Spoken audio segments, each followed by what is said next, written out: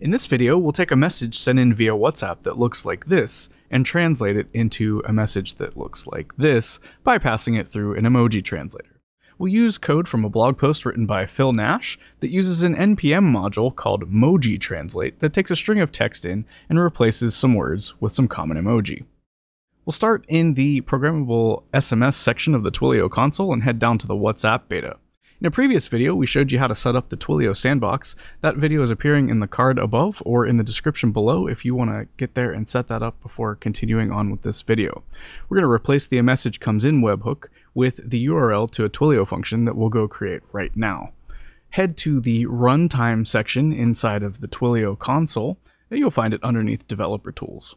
Once you're there, you want to go down to the configure section. The first thing I'm going to turn on here is to enable the account sid and auth token. We don't need it for this particular video, but it might come in handy in future videos. Click the plus here to add a new row of dependencies. We're going to add the Emoji Translate module here and give it the version number of 1.0.8, which is the current version. Once you have that in there, hit save. And head back up to the Manage section of functions where we can create a new Twilio function. I'm going to start with the Hello SMS template. You can start with blank as well. I just like to see some code in the function. Here we're going to give the function a name of Emoji Translations and a path of Emoji Translate.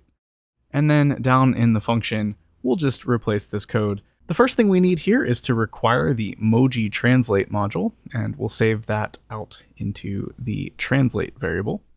And then we also need the incoming body. That's the text message that was sent in via WhatsApp. We'll grab that out of event.body.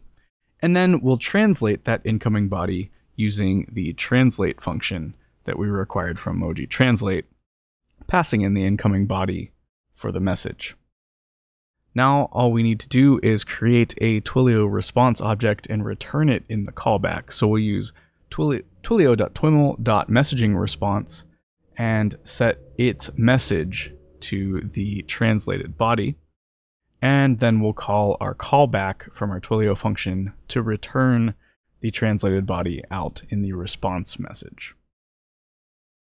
Once that code's written, hit save, and we can head back over to our programmable SMS, taking that URL with us. Make sure you hit that copy button before you continue.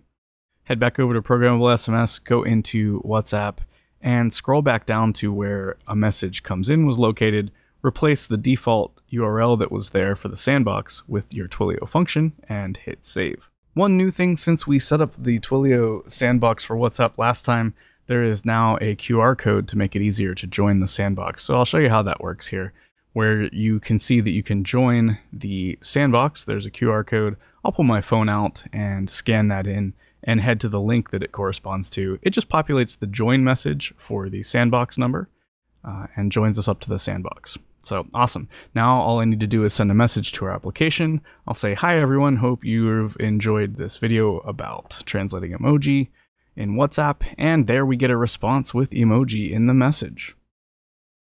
That's going to do it for this video. Thank you so much for watching. If you've enjoyed this video, please consider clicking the subscribe button over on the left. If you want to watch another video, I picked one out just for you in the top right, and if you're looking for the code, there's a button in the bottom right for that. Until next time, I'm out of here.